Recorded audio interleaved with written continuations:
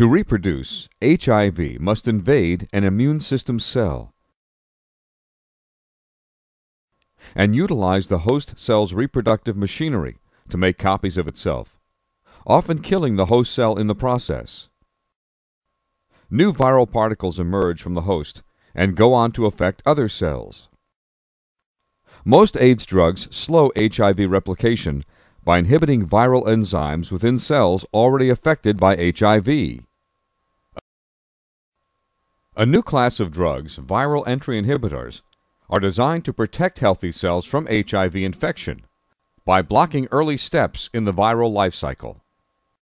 For HIV infection to occur, the virus typically interacts with two receptors or doorways on the cell surface, CD4 and a coreceptor, CCR5. CCR5 is the primary coreceptor used by HIV for entry. The GP120 protein of HIV first attaches to the CD4 receptor on the cell membrane. Only then can the virus bind with the coreceptor.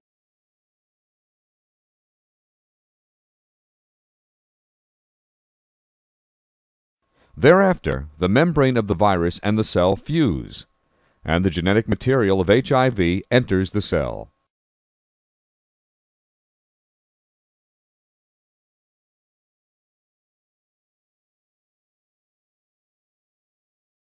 Pro-140 is a monoclonal antibody that attaches to the same portion of the CCR5 coreceptor to which HIV normally binds.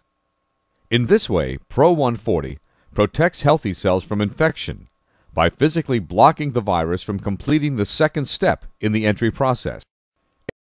HIV that fails to complete its life cycle is no longer viable. The normal function of CCR5 is to bind chemokines, molecules that regulate inflammation. Other HIV drugs that target CCR5 bind deep with the pocket of the receptor and thereby inhibit binding of both HIV and chemokines. The long-term disruption of the chemokine inflammatory response has unknown consequences.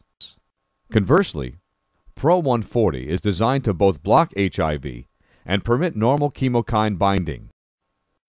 Early clinical testing indicates that Pro-140's long half-life contributes to the masking of CCR5 receptors for up to 2 months. Thus, infrequent dosing with Pro-140 may be possible compared to small molecule drugs which require daily dosing.